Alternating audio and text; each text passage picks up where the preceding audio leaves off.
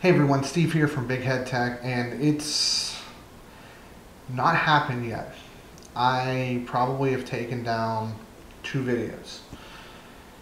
The reason for that is not because feedback or anything, but not only was the testing a little bit iffy, but the data was wrong. When I went through my charts, I realized that even though I had the data in the right order, because of the way Excel works, it was allocating the wrong names to the wrong data sets. So I retested the drives to verify the data, because I have most of these drives still. I've tested some of them before I get rid of them again. And then I painstakingly went through and made sure the graphs were 100% accurate. And then I realized, oh, this data now makes a lot more sense. So today, we are looking at 4 SSDs, 2 are QLC, 2 are TLC, and we're going to find out if you're going to spend roughly $60 for an NVMe SSD, what are you getting out of a TLC drive? Does a QLC drive have any kind of benefits or not? I don't actually know the answer now that I know that my data was not correct, but we're about to find out. Let me introduce you to my standardized test bench that I have used for almost everything recently.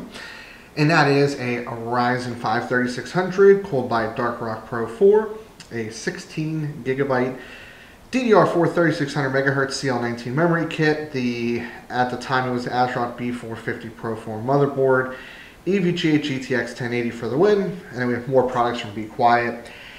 The Pure Power 11 650 watt, the Silent Base 801, and this case the SSDs are going to vary. Now, it is very important to note that these tests are done at 25, 50, and 75% capacity on fresh installs of Windows 10 running the 1903 update. Now, the contenders. We have, for the QLC, or TLC, excuse me, we have the Kingston A2000, which is going to be a 500 gig drive. It runs at 2200 megabytes per second read, 2000 megabytes per second write. Using the Micron 96 layer 3D TLC NAND memory, 5-year warranty. SLC cache is up to 100 gigabytes depending on how much space is left. 350 terabytes of endurance, and it's using the Silicon Motion SM2263 controller. Now, the contender here is the Silicon Power P34A80.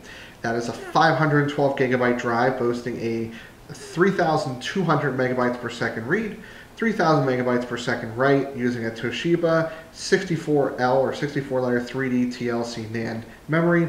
5-year warranty. Its SLC cache is unknown. 250 terabytes of write endurance, and it's using the Phison PS5012-E12 controller.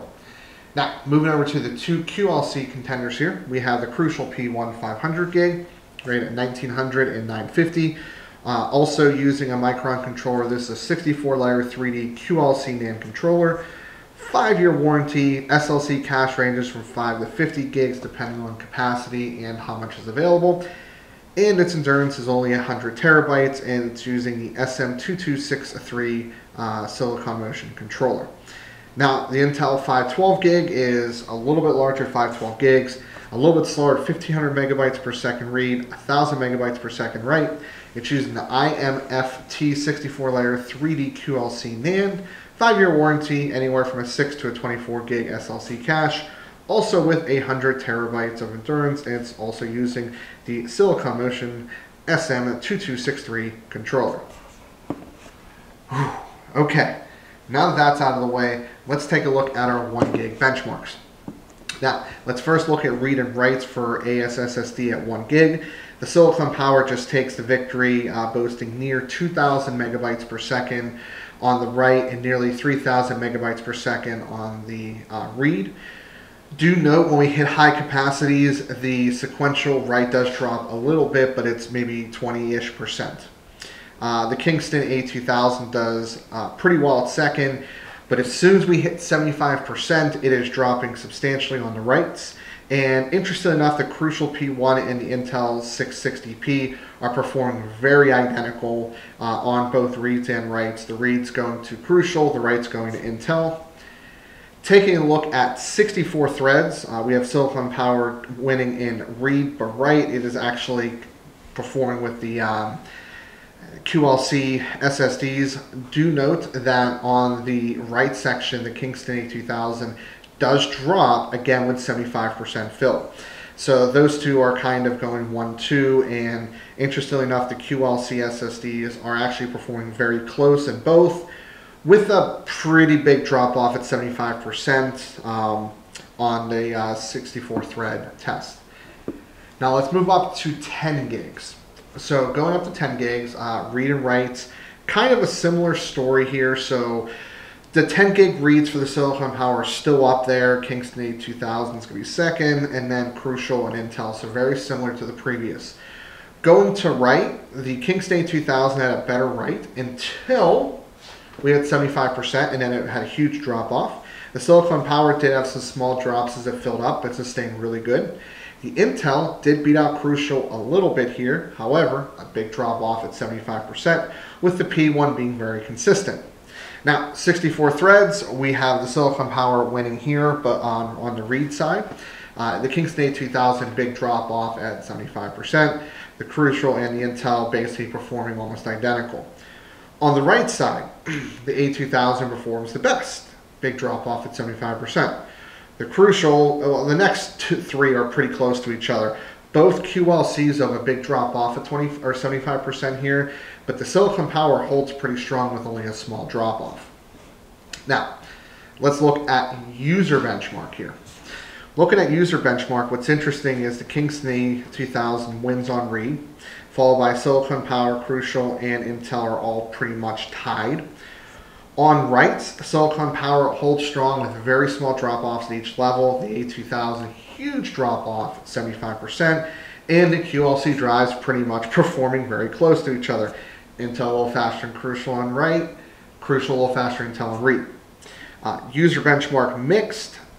Silicon Power wins on this one at 1.5 gigabits per second, or gigabytes per second, I guess it would be. Both of the QLC drives are performing very close, with the Crucial technically having win, but it's margin of error. The A2000 flat out sucked on this test. It just did. I'm not entirely sure why, but it just did. Sustained writes though, the A2000 is the fastest, but also has a big drop off, more than 50%. The Silicon Power drops off at 50%, but then holds strong up to 75%. The Crucial kind of follows a very similar pattern as the Intel drive does, and it just continues to drop off as the capacity gets filled. I think that's a pretty accurate representation. Now, here's my notes, and I'll give you which one I think you should buy, and there's going to be two. When we look at the Silicon Power, it's the best overall performance. It does lack performance in large data sets, but it has the least fall off from going from 25 to 50 to 75%. It does have the smallest SLC cache, but it doesn't have any kind of huge drop off in performance. It's pretty gradual. The Crucial P1, from testing, in real world testing, has one of the largest of the four in SLC cache. It performs very consistent. There's a couple tests where it has some big drop-offs, but it's a very consistent performing drive. And I use a 1 terabyte version of my main rig, and I'm very happy with it. Moving to the Kingston A2000, basically once you hit over 50%, approaching 3/4, it just drops off in writes, sometimes in reads, but almost every write test had that particular drive dropping off substantially. And the Intel 660p is basically a clone of the P1. It performs worse in reads, a little bit better in writes.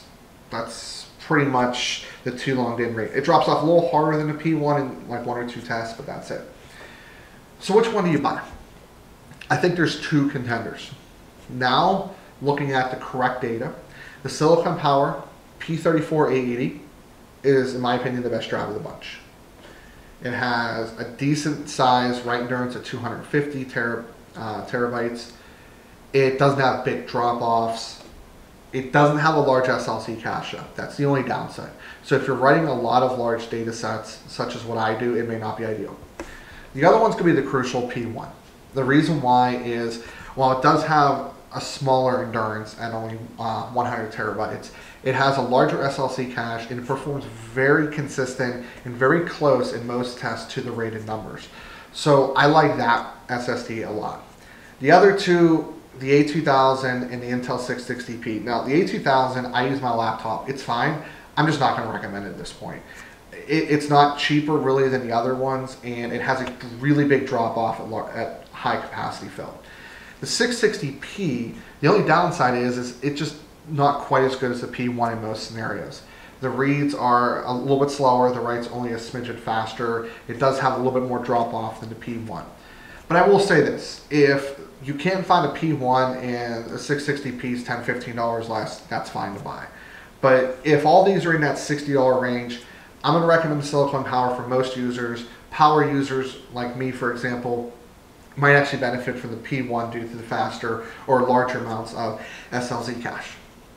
So that is pretty much it. That is my roundup. The previous tests are being removed off YouTube for having false information, and this is the video to cover all these. I'm going to give a big shout out to Silicon Power for supplying me with the P34880 SSD.